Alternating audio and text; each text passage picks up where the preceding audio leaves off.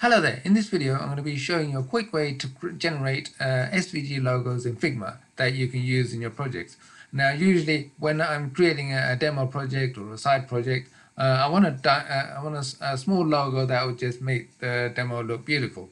So this is a quick method and it doesn't take that long. So in this video I'm going to be creating a simple logo like this that I'm going to restyle in CSS, then apply some simple animations to it. So if you like tutorials like this, please subscribe to my channel and let's get started. So in this video I'm going to be coding in CodePen. As you can see, I've already set up a header and I've got this sort of a background gradient thing going on here as well, and I've got the markup here. As you can see, I've got markup for the header, and the header has a container, and within the container I've got a wrapper, a logo wrapper, and a nav section. Okay, so and as you can see here, I've got all the CSS styling, and if I inspect in the debugger and just look at the styling, okay, so so I got let me just get the logo part. Okay, so I've got the logo wrapper there. Okay, so I've got the header there. And within the header I've got the container, logo wrapper, and the nav section. So the container has a flex layout. So if I go into that style and in that, click on that flex button, and you can see sort of general, how it's set up here. So it's got direction row, no wrap, and normal, and justify content. I've got it space between. That's why it's got sort of, the nav is on the right and the logo is on the left. So if I sort of change that, you can center it and put it to the left and right. So that's the sort of the layout, how we styled it. So if I go into the CSS, I can just generally go over what I have. So I've got some variables that I'm going to be using. It's mainly for the color theme. Okay, so I'm going to have red, black, and light gray. Okay, so and then I've got these sort of general reset styles here. Oops. Okay, so I've got just general default styles. So I've got like links that take out all the decorations and display inline block. And as you can see, the header is absolute position at the top, sort of sticky. And then I've got the container there, and as you can see, is a flex, and just highlighted the space between.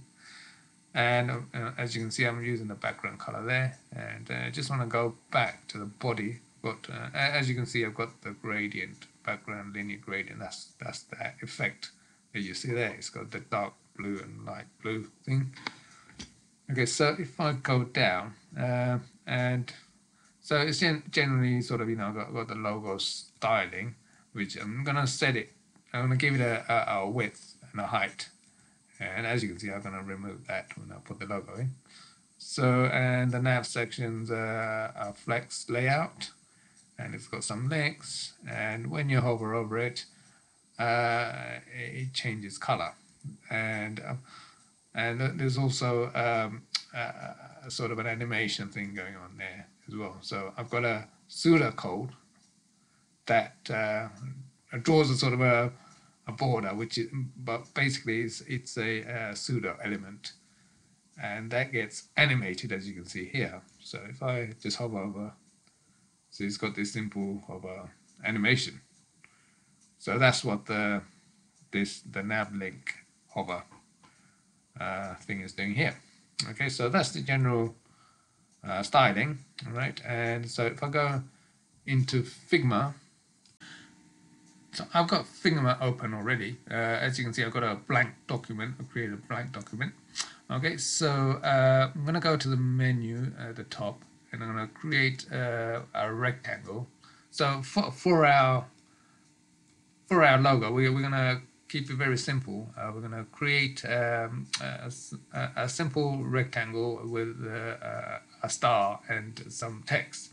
So we're keeping it simple because the more detail that you add, the more complex the code, the SVG code becomes. So for this demo, we're going to keep it very simple, but you can play around with it and make complicated stuff.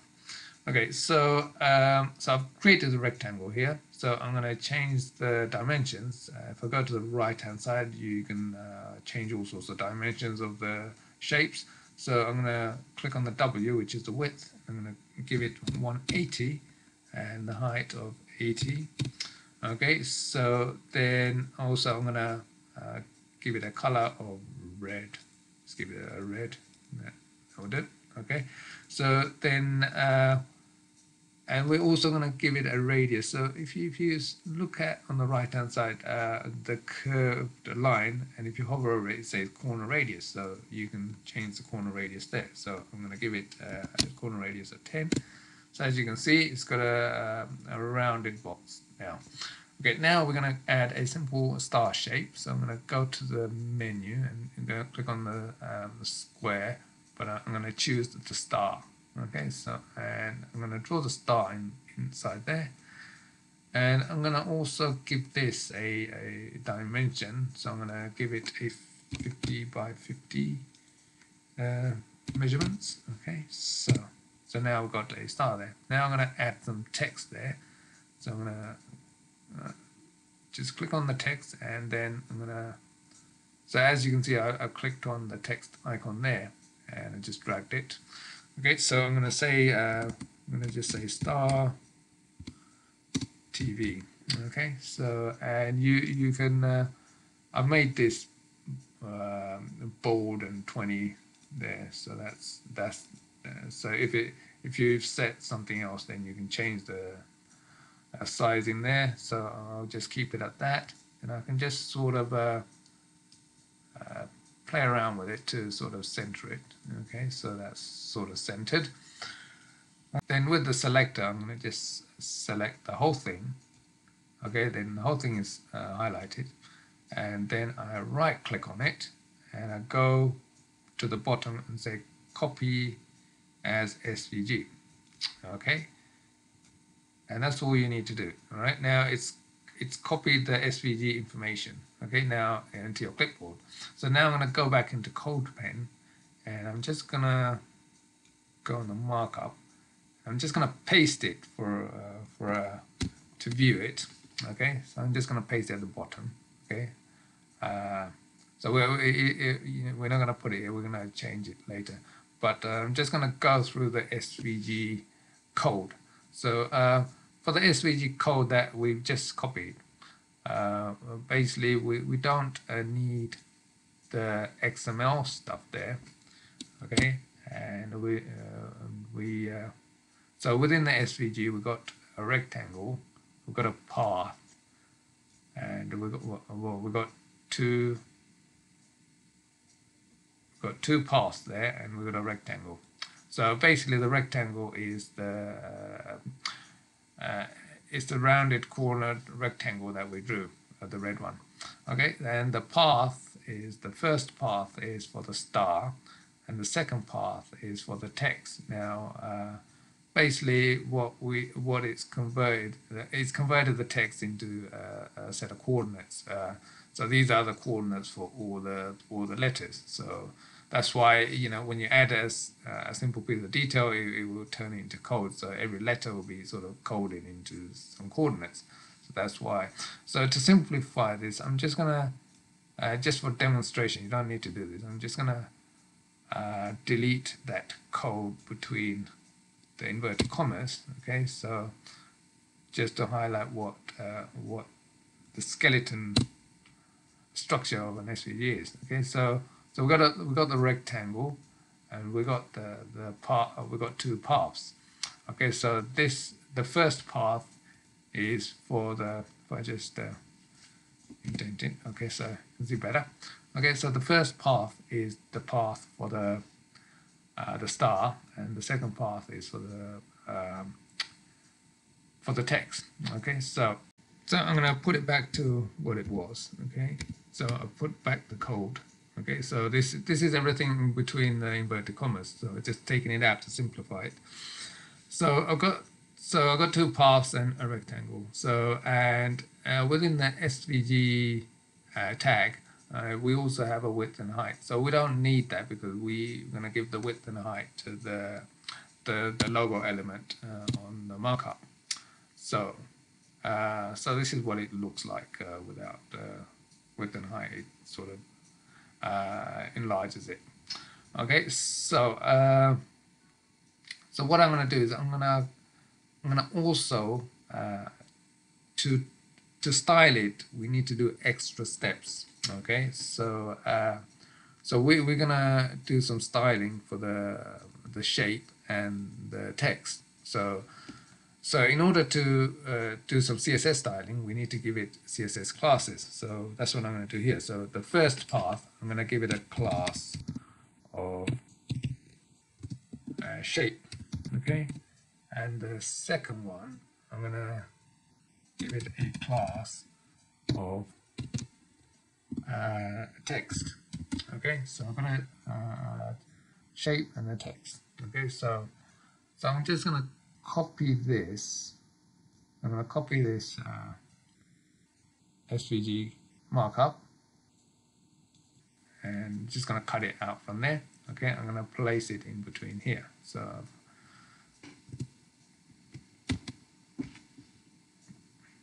okay, so as you can see, I've got the logo appearing there, and it fits into that space. Okay, now, so as you recall, I removed the SVG width and height there because I've given a width and height there. So what it does is this will resize it to fit into there. So that's why we removed it. But don't remove the view box. View box is very important. Don't touch that. Okay, so going back. So what I'm going to be doing now is I'm going to change the style of this so that I can do some simple animation. Okay, so so as you recall, we're going to first target the rectangle. So we're going to say rect, and we're going to give it a fill color of. If I go back to the variables, we've got color 1, color 2, and color 3, red, black, and light gray. So I'm going to use those colors. So I'm going to say fill and use the variables, and I'm going to say give it a color 2.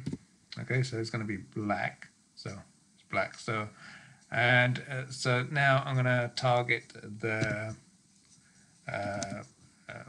text. So the text and the shape, I'm going to say dot shape and dot text. Okay, and I'm going to give that a fill color of var, and I'm going to say, so I'm going to give it a color. Let me give it a create a white there as well. So I'll say I'll add another color there. So I'm going to add it white. Okay, so I'm going to add it. I'm going to give it color 4, which is white. Okay, so now we got we changed the whole color for the logo. So as you recall, we already had color in the markup. If I go back to the markup, so we had a full color already. So we're just overriding that. So this was generated in Figma. So we can override all these colors. Okay, so that's the rectangle and the shape. Okay, so now also we're gonna have a for the text and the shape, we're gonna have a stroke width of 2 pixels. All right, and then we're also gonna have an animation. So we're gonna say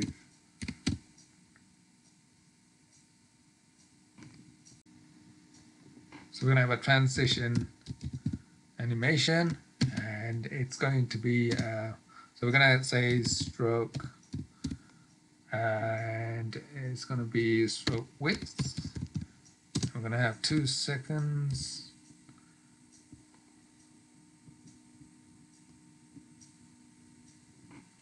And it's gonna be eScene. Okay, so and for the rectangle as well. So we're going to have just going to copy that and paste that there. But it's not going to be stroke, it's going to be fill. So it's going to be, oops, I spelled ease wrong there, ease in, okay. So now this is going to change when we hover over the